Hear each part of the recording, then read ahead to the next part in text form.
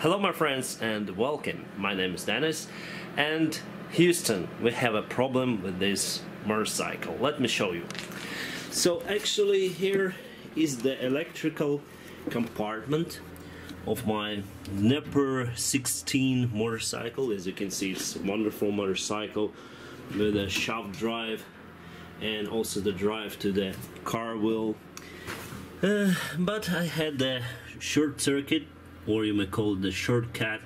So I was removing the battery charge from this part, this is the plus, and I accidentally touched with the minus. So the surface, the frame of the motorcycle is minus actually. So here goes the minus to this frame, and I accidentally did the shortcut over here.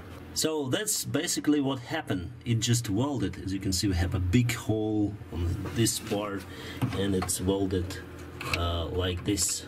Okay, so I had the shortcut, and somehow my motorcycle is still working.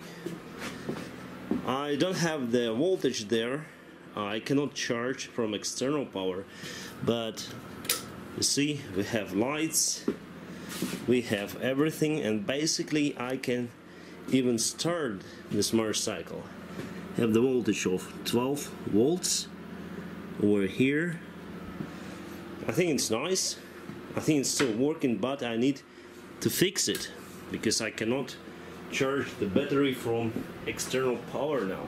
And my idea is to remove the battery and check if this wire, if it's okay or not, because I don't have contact here. So this is the minus, that's the plus, and I don't have the voltage over here. So I need to check it out. And here is the battery. I was able to remove it. It was quite hard to do because I have non-standard electrical scheme on this motorcycle, non-standard electrical system. As you can see, we have the special compartment for the battery, and all this system goes inside. I don't really like it because I needed to arrange lots of bolts over here, and it was quite hard thing to do. And as I say to you, my friends, the aft top part of the cargo compartment or Dnepr Sidecar is unable to open. So here we have the welded part, the top part. So I'm thinking just to make a big hole like on Ural motorcycle, just to make a big door. It will be very simple to do this job, because here I have the limited access, I would say, for this. And here we have the circuit breakers, some circuit breakers here as well. Here's the 12 volt socket and USB charge, and here we have the big circuit breakers. So the problem lies with one of those. So here we have 225 amperes circuit breaker, and this one failed. My friends, it may sound strange, but this scheme is very simple.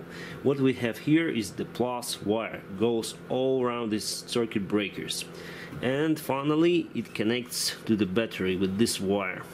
But here we have one more wire.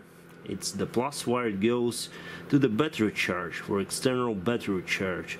And here we have the main circuit breaker for it. It's 225 ampere, and here's 100 ampere, and this is 80 amperes circuit breakers. What I'm gonna do, I'm gonna put this tester to resistance, and let me show you what will happen. So it will show us the circuit. So if I connect those things together, we have the closed circle and the arrow defects. And let's just test those circuit breakers. The first one is 80. Let me show you. So everything is working fine. Here one. The second is also working nice. And the third one. As you may see, there is no arrow deflection. It means that this circuit breaker is dead. And what I'm gonna do, I'm just gonna replace this circuit breaker with a new one.